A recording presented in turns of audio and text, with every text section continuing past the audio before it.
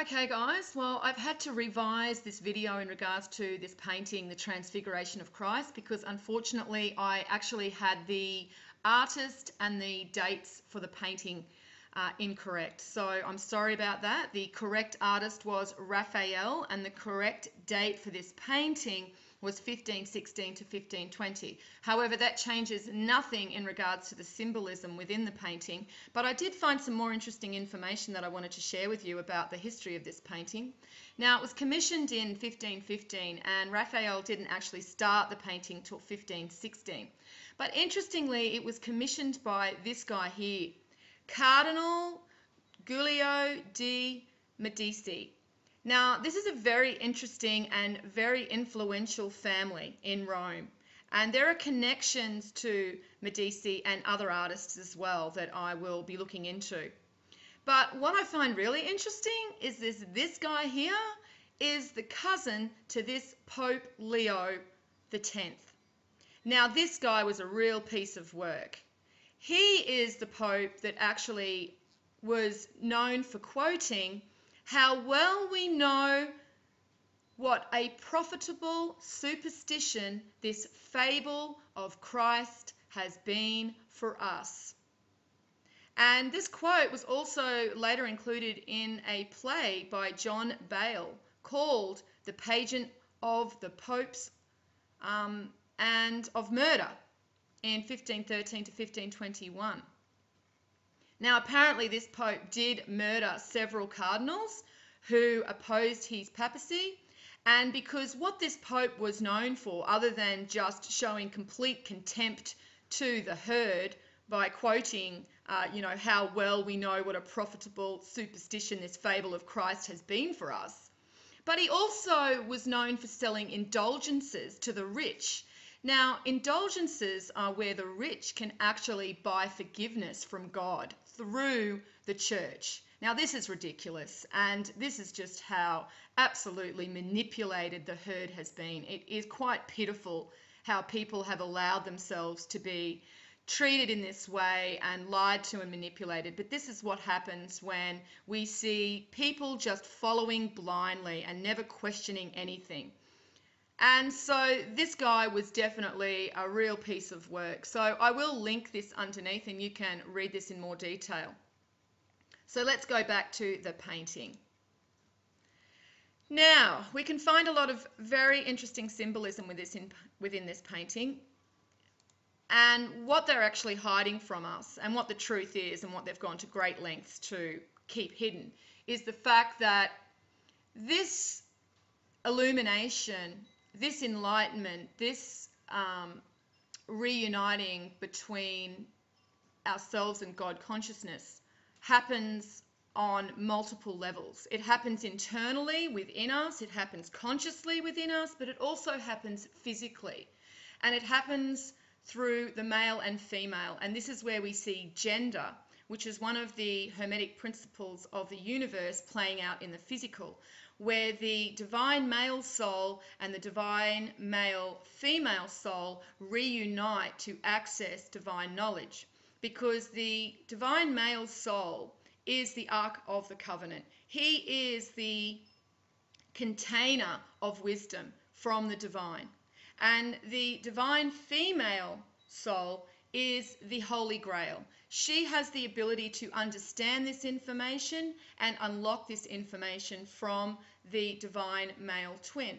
Now, the reason I'm calling them the divine male twin and the divine female twin is because the first souls that are birthed through onto the physical plane have the information and knowledge from the divine within them. They are closest to the divine, and as each soul is birthed onto this realm, it carries a diluted memory of their divinity and of this knowledge. And so when the light from Orion returns once again, and this information can be accessed, because it's almost like the light of Orion, which is our God consciousness for this manifested realm.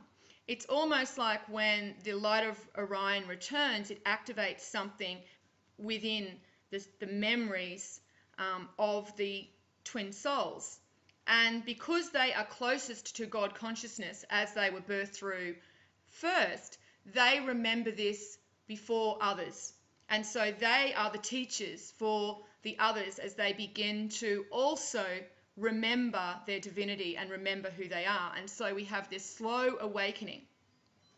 However, because there's been such an explosion of population within the last 50 years, there are a hell of a lot of souls on this planet that pretty much have no memory of who they are. And this is why they are such excellent fodder for the establishment and for the Catholic Antichrist, because they really don't have any memory of who they are.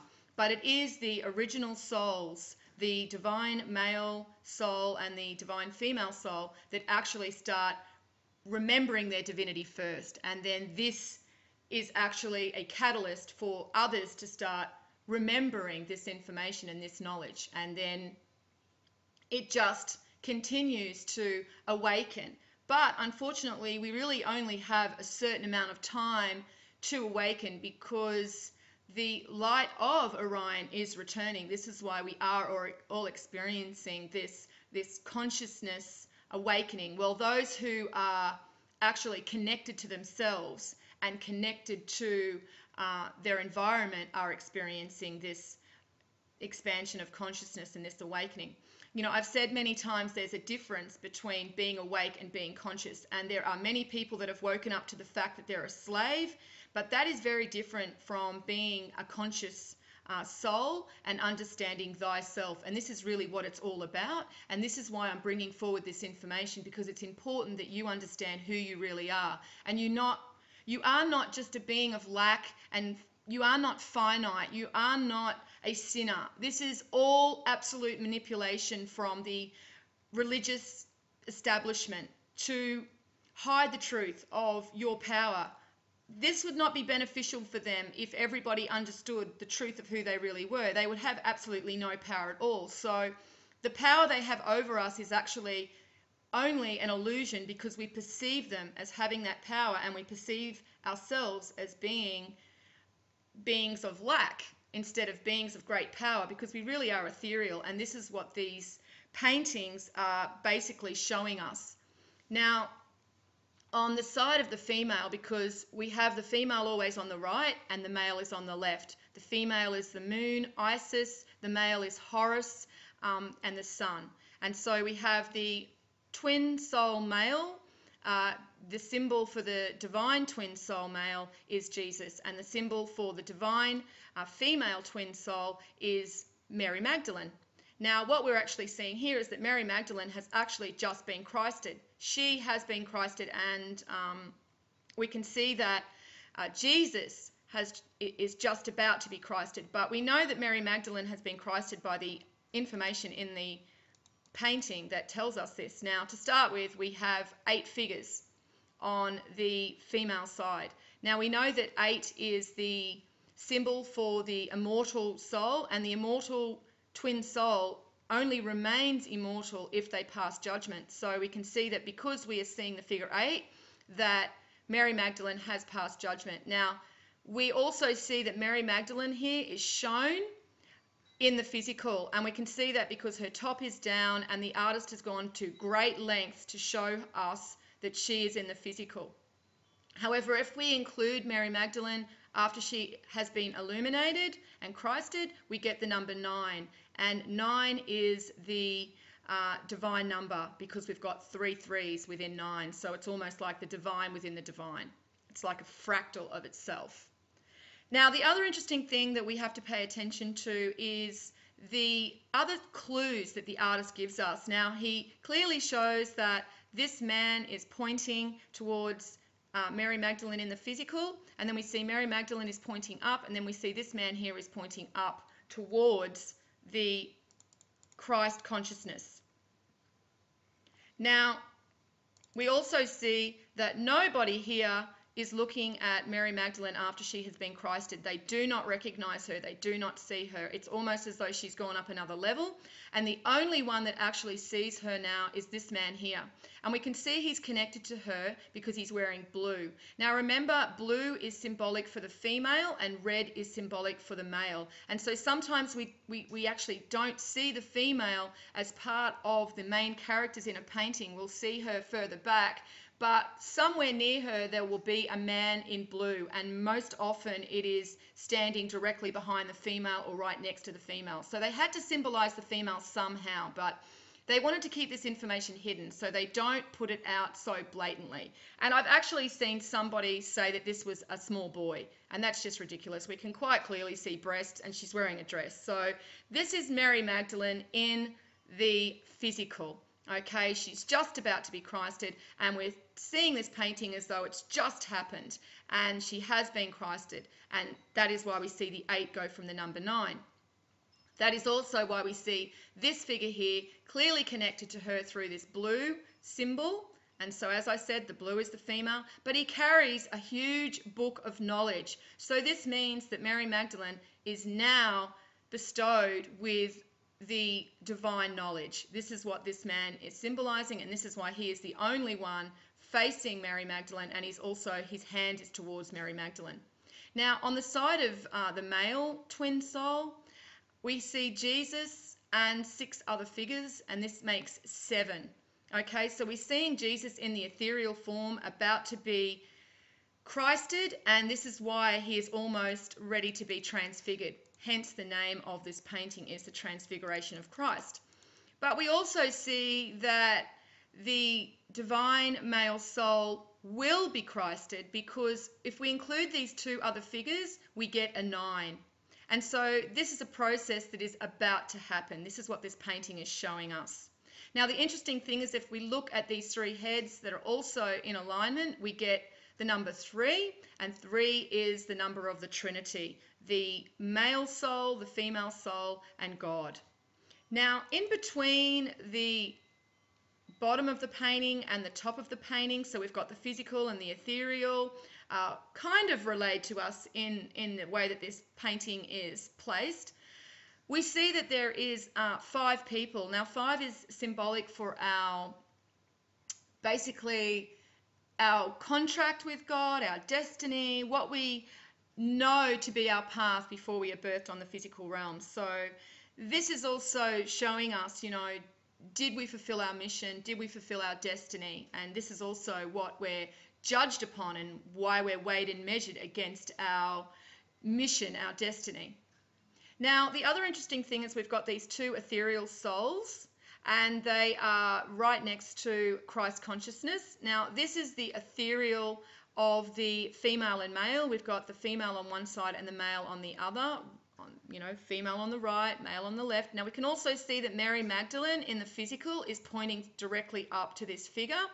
And we can actually see that this figure is quite feminine. When you actually take away the top, you can see that this figure is made to look like she's wearing some type of dress. Now, we also see in the Sumerian glyph, where they're standing either side of the tree of life, that even though both figures have beards, one is clearly holding a phallic symbol right at the sacrum chakra, and that is indicating the difference between gender. And we also see in the weighing of the heart ceremony that even though there are males and females depicted, that they are wearing beards. So there is something to the beards, and obviously it's still a way that they can depict the female, but also hide her beneath the identity of a beard. So I'm not sure why that is, and of course I will be researching more into that, but I'm definitely seeing this pattern repeated, so that is why I know that they are showing us the female in the ethereal form right here. And so what's happened is we're now seeing that the light of Osiris, the light of Orion, has returned, transmuted through the sun. And this is also what is known as the Christ light. This is why we see Jesus as part of this symbolism. It's all showing us that, the Christ consciousness returns through the sun. and then we are Christed. So there you go. So once again, I do apologise for that error. I will have to make sure I don't make that mistake again. But thank you for the clarification, and there you go. There's my revision of the information. So thanks again, guys, and as always, peace out.